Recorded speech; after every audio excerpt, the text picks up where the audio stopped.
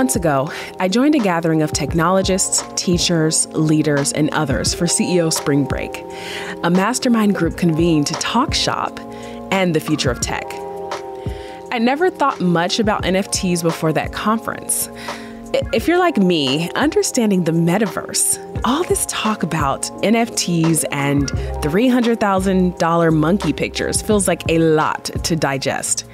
But on day 2, Harold Hughes, the founder of Bandwagon, stepped on stage and invited us to do something he called mint our moments, meaning turn our social media videos and the photos taken with our newfound friends into digital art. As a newcomer to the NFT world, I fumbled with the instructions, but I eventually found out how to add tokens to my NFT wallet. And ultimately, I uploaded a few of my moments into the ether. I have to say, there's something empowering about minting your own NFT, knowing that a digital image or video is only yours, protected by the blockchain. The exercise made those photos with my new friends feel special. What Harold Hughes taught me that week is that NFTs can be a way of building communities. He says that with NFTs, you're able to find yourself and be able to participate with people who are interested in the same things that you're interested in. And it's been really, really exciting to see what the new opportunities are going to come from when you put this amazing technology in the hands of so many different people. The NFTs I shared with my new friends helped strengthen our little community because these were photos and videos that only we had ownership of. And the experience made me reconsider this new technology. I'm Sherrell Dorsey, and this is TED Tech. Where we fit into this new NFT world on a day-to-day basis can feel a little disorienting. Thankfully, we have University of Georgia lecturer Elizabeth Strickler to break it down for us. She'll explain the fundamentals of NFTs and how these digital assets are dramatically changing the art landscape. Then stick around after the talk for a conversation about NFTs and equity with thoughts from QuHarrison Terry, co-writer of the NFT Handbook.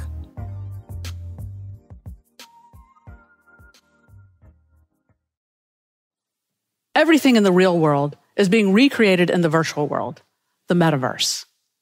The metaverse, a persistent digital universe that mirrors our world, but is becoming as diverse and awe-inspiring as the natural world. And you'll be able to do everything you do in the real world in the virtual world and more. In the real world, you can walk into a gallery, buy a one-of-a-kind artwork that is signed and authenticated as original, take it home, put it on the wall, enjoy it, show it to your friends, and it might even be an investment. The artwork becomes part of your story and adds meaning to your life. It marks a time and a feeling for you. Now, we can have the exact same experience in virtual galleries with digital art. While this might seem like an obscure niche on the internet, in March of 2021, the major auction house Christie's sold a purely digital artwork by an artist named Beeple for $69 million in cryptocurrency. The auction, the artwork, and the currency was virtual, but the transaction was very real. But who can afford a Beeple? Don't worry. There are lots of artists creating digital art and conceptualizing brand new art forms that you can afford. I direct media entrepreneurship and innovation at the Creative Media Industries Institute at Georgia State University. And our students are building the metaverse as I speak. We imagine a future where the students and all digital artists are able to continue building new visions and new worlds, basically a better internet, and can make a living while doing so. The revolutionary instrument that allowed for a digital file to be sold as a unique artwork for $69 million is the same tool that will allow our students to make livings as freelance creators. There's a paradigm shift happening that is turning the world of content creation and its financial rewards on its head.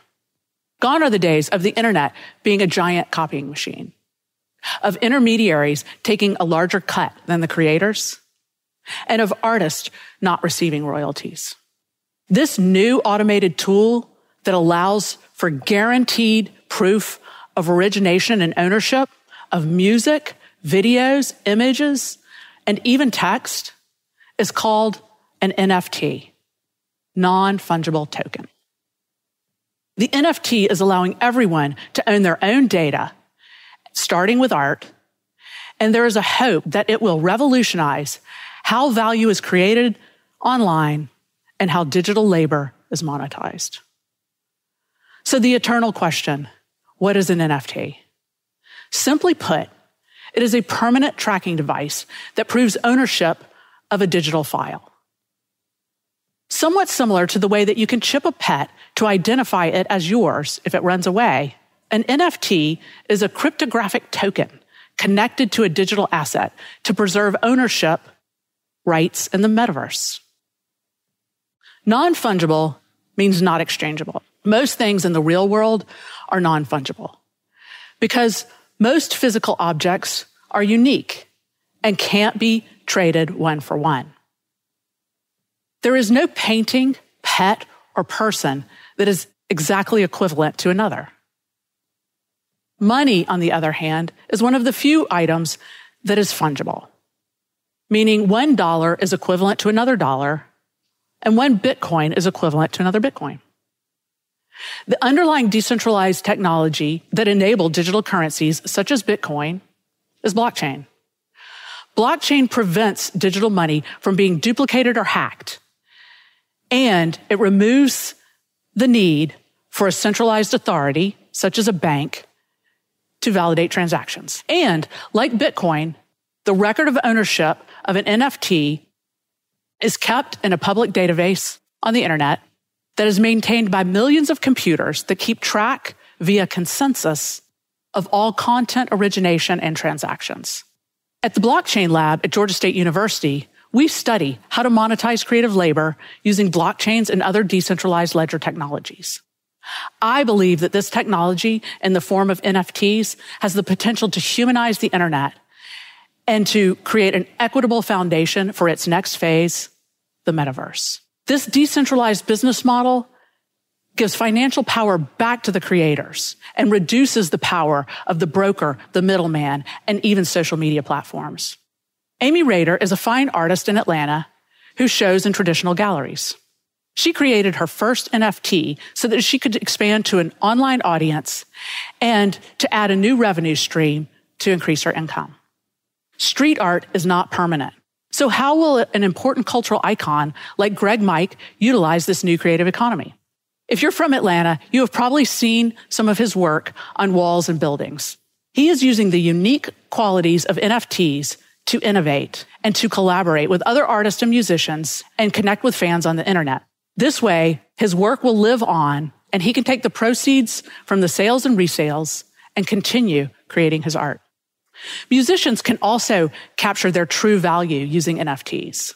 Atlanta music producer Dallas Austin is allowing fans to collect memorabilia of his great moments in music history, similar to the way that NBA Top Shots is allowing basketball fans to collect historical replays as NFTs. In the metaverse, humans are represented as avatars. An 8-year-old probably knows, but did you know that you can buy clothes for your avatar? Today, Gucci sells sneakers that only exist in the virtual world, and you can never wear them, but your avatar can. Alternatively, you can use augmented reality to overlay virtual sneakers onto your in real life feet. And because of NFTs, anyone, not just well-known companies like Gucci, can create digital fashion to be bought, sold, and worn in games, online platforms, and even in avatar fashion shows.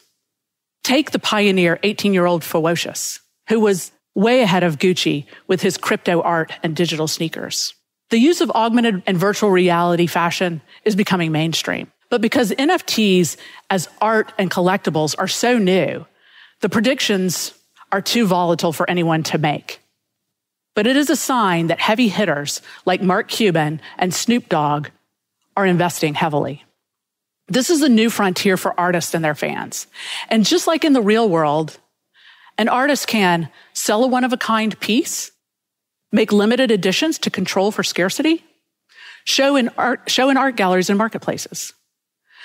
But with NFTs, you can also sell directly to your buyer without an intermediary, collect royalties on all future resales, expand your audience to the entire internet, show in virtual galleries and virtual worlds, and sell 3D objects and clothes to virtual humans. Okay, so how does this work, and how do you get involved as an artist? Your artwork is a digital file. To protect this file and capture the value of your labor in perpetuity, you go to a digital goods marketplace and mint it, meaning you register your work as a token for a fee on the blockchain. It will contain a signature, timestamp, and any rules around its resale. Once you have minted your work and you want to sell it, you connect with your community and let them know that your NFT has dropped, meaning it is for sale. It is important to note that all the same rules that make for good art and good business apply in the virtual world. A strong connection to your followers, an authentic or compelling story, and consistent output and work ethic. So who will buy your art? Or how do you get involved as a collector? Buyers go to the same marketplaces that artists use. There, you look for art that you appreciate and artists you want a direct connection with. Some people invest because the artwork resonates with them, or they recognize great talent, or they see a potential for that artist to play a significant part in history. Once purchased directly from the artist, you store your NFTs in your digital wallet. From there, you can show on screens, in online marketplaces, or in galleries, such as Rare Rooms, a blockchain innovation by Atlanta's Gig Labs. And with NFTs, a buyer knows their art is fair trade, transactions are transparent, and the ecosystem is equitable. The metaverse is a place where we will spend more and more of our lives. Who builds it, who owns it, and how it is built will determine what this world becomes. But just like the real world, the metaverse is very complex, and there are many problems yet to be solved. And that is where you come in. You are the future, a digital citizen whose responsibility it is to be a good steward to the metaverse, making sure that it is diverse, equitable, accessible, and sustainable. This is just the beginning of the decentralized movement. NFTs will revolutionize most online industries, but it is starting with the creative economy. While nothing in this talk is financial advice, it is definitely educational encouragement. And why not start learning through art? Jump in. We need you. We need you. I agree with Elizabeth Strickler that equity is a significant part of this conversation. Decentralization has enabled this really exciting opportunity. Creators owning, sharing, and trading their own work on their own terms. Putting as much of that power back in the hands of creators is something I'm very excited about. I wanted to know more about how NFTs can empower artists and communities. So I reached out to QuHarrison Terry, co-writer of the NFT Handbook and an NFT entrepreneur. Like Elizabeth, he believes that the ability to own and sell your own artwork on the blockchain can help artists make a living. I personally believe that NFTs are one of the greatest opportunities for creators because they allow for scarcity of digital assets. If you're a digital artist and you draw and paint digitally, and then you have to sell that as a canvas or as a digital print, it doesn't make a lot of sense. And that has been happening for a long time. And now with this whole element of digital scarcity that an NFT provides, you really now are in a new era where value can be assigned to digital files in ways that it just didn't exist. With NFTs, we really are in a new era of digital art and ownership. But like with many new technologies, there are NFT skeptics. A lot of people look at NFTs and the massive multi-million-dollar sales of digital art and see one big scam. But QuHarrison says it doesn't have to be that way. What we're misunderstanding about NFTs is this isn't something that scammers can ruin forever. It's a new technology that exists and it's emerging, but it's here to stay.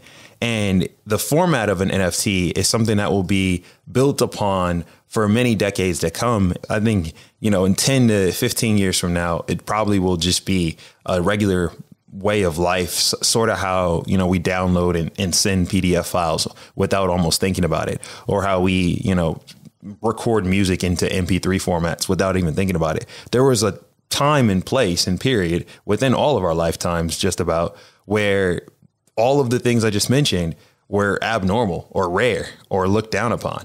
So that's something that I would just take note and heed of, that it's not happening tomorrow, but it's definitely an emerging technology that we all have to be aware of, that's having a really crazy impact in our lives. The NFT marketplace and growth of the metaverse isn't slowing down.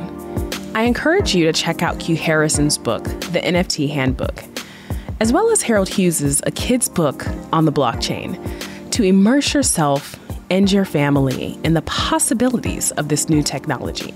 The more we learn about NFTs and the blockchain, the more we'll have a say in the shaping of how we use this tech now and in the future.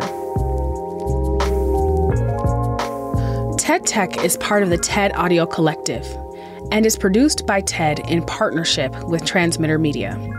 Our editor is Sammy Case, and the show is fact-checked by TED. I'm Sherrell Dorsey. Let's keep digging into the future. Join me next week for more.